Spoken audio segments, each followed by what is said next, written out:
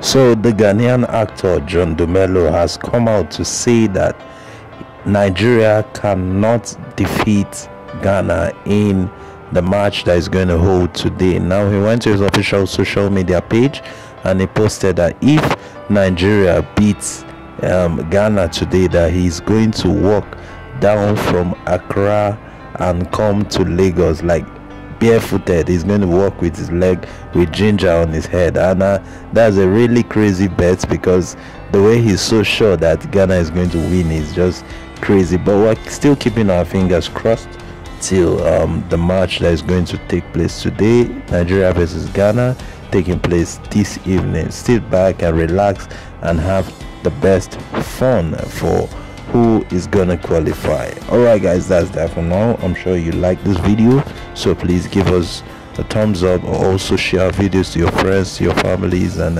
what have you, so that they also can be a part of this. And if you are new, please subscribe. Thank you so much guys. I'll see you soon.